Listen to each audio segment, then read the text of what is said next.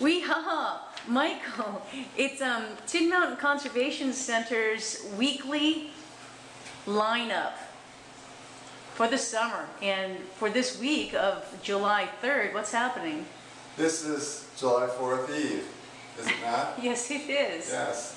There's a lot going on. There's always something going on. There's a lot going on behind you, too. It is. This is Christine Plawachnik's mural.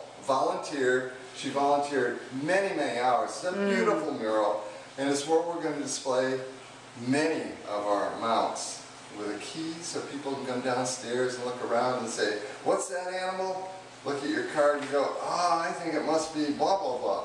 So that's the idea. So that'll be fun. Look at this all around you. And she did such a great job. If you come down, it's a picture of the pond looking north up towards the north end of the pond. And if we had room, she would have put South Moat, which you see from down in that area. Oh, so cool. Yeah, no, it's been a great job. So we're excited about that. The trout are back.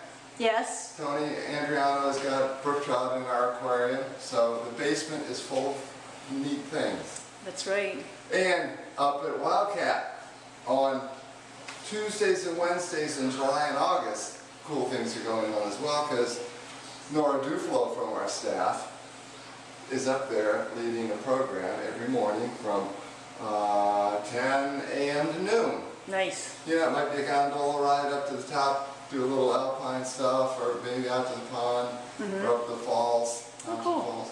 Yeah. So, that's a good thing, but things coming up this week, or soon, July 10th, that's Tuesday.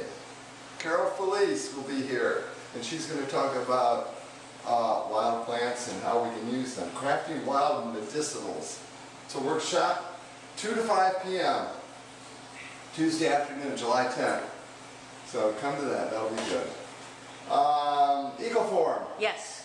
In 2 days after Carol's here, Ecoforum on watershed management, looking at things that are being done in the southern part of the county. Ossipee, that's right. That'll be good. Lots of pizza from the Flatbread Pizza Company, Flatbread Company, North Conway.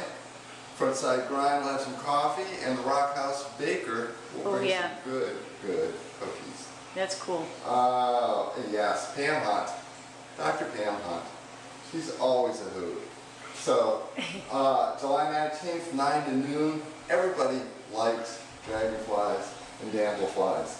So, Pam will be here. She's, as far as I know, she's the best expert we have in the area, probably the whole Northeast. She knows her dragonflies, does a great job. She works for New Hampshire Audubon and does a lot of work with New Hampshire Fish and Game. She's been here before, so come and see Pam. And don't forget, coming up very close. Yes. Right after this weekend, I believe. The next weekend. July 14th. Yes. The big Century Ride. The big deal. Miss Susan Bean, this is her Will baby. not be riding it. She'll not be riding it, but she'll be shepherding it. I'll be eating the food of the bounty provided for all the calories we put back on by the riders. You know, if you've been doing some riding, you can tune up in 2 weeks.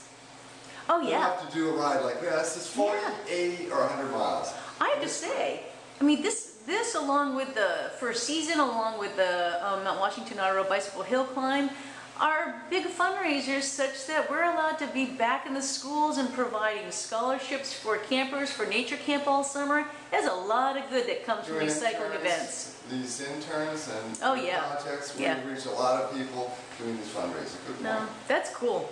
That's wonderful. That's a huge next couple of weeks. Thanks so much. And come and visit. There's always something going on. Camps going on. There is. Tin Mountain. There's always something going on. We'll see you next week. See ya.